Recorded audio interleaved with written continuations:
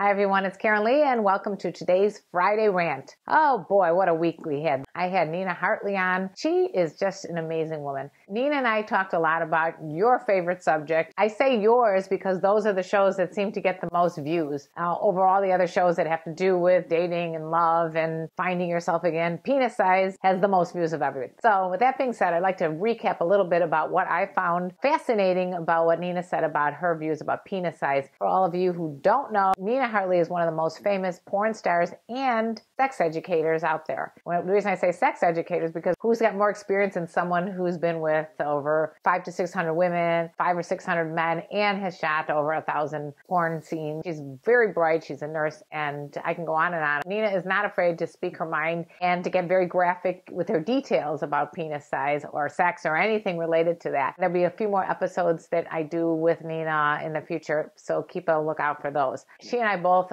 are in agreement that we like the average size penis. She calls it her daily cock and then her special occasion cock. So what Nina's saying is she doesn't want to be spending a lot of time with the foreplay that goes into when you're with someone with a very large penis. Bigger does not always mean better. For both Nina and myself, the reason we feel that way is it takes a lot more preparation when you're with someone with an extremely large penis. As far as a very small penis, she also came up with some really good advice about how to have sex with someone with a small penis. She also talked about penis extenders, which I wasn't even aware that they were out there. And she also talked about if she has learned to please women, because she's bisexual, with her fingers, that it doesn't really matter how big someone's penis is. It matters what they do with the other aspects of sex, such as kissing. Obviously, you could do a lot with your hands, and you can do a lot with other things such as vibrators even. So there's so many different things that you could do if you've got an exceptionally large or exceptionally small penis. The most important thing about penis size is that you have confidence and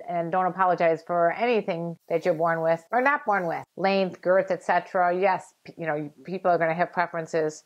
The gist of what Nina and I were talking about is that it's not really about the size as much as it's about the person you're with and how that person's making you feel, if you're communicating about your sexual needs and desires, including the mind. There are so many things that you can do to mentally stimulate your partner so that she has a phenomenal sexual experience with you, more so than the person who just has like the jumbo size cock. I did want to get to other topics, such as a guy that wrote in and asking me how many sexual encounters they have to have before they can be with a cougar, how old do you have to be with a cougar, or how experienced in relationships do you have to be with a cougar. And the answer is always the same. I don't think you need any experience whatsoever. All you need is confidence and a good chemistry between you and the person that you're thinking about being with. It's a connection. Or if you found somebody that you are interested in and she happens to be older, you need to have the confidence to walk up to her and to ask her out or to flirt with her or whatever. No experience necessary if you're going after a cougar. If you haven't had an opportunity, please sign up for my newsletter. I think you'll really enjoy reading it. It comes in the form of an email once a week. It gives you lots of great tips about dating, sex, love, and everything in between. I love you all. Subscribe to my channel, KarenLee Potter, here on YouTube. I put out videos every Wednesday and Friday. Hope you enjoy this episode. Bye-bye.